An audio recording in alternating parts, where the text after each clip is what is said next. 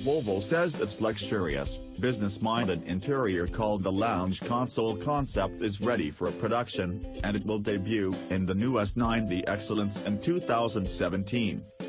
The lounge console doubles as a mobile workstation and entertainment center with a large touchscreen display built in it.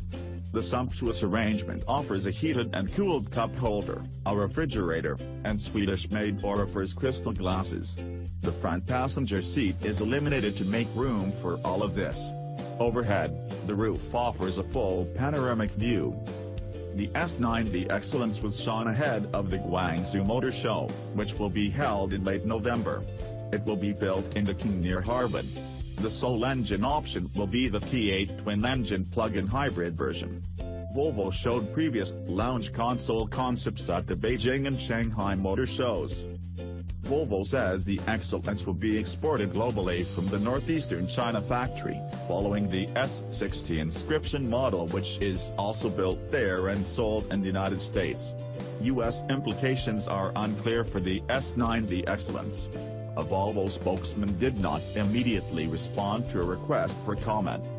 China will play an increasingly important part in our global manufacturing ambitions.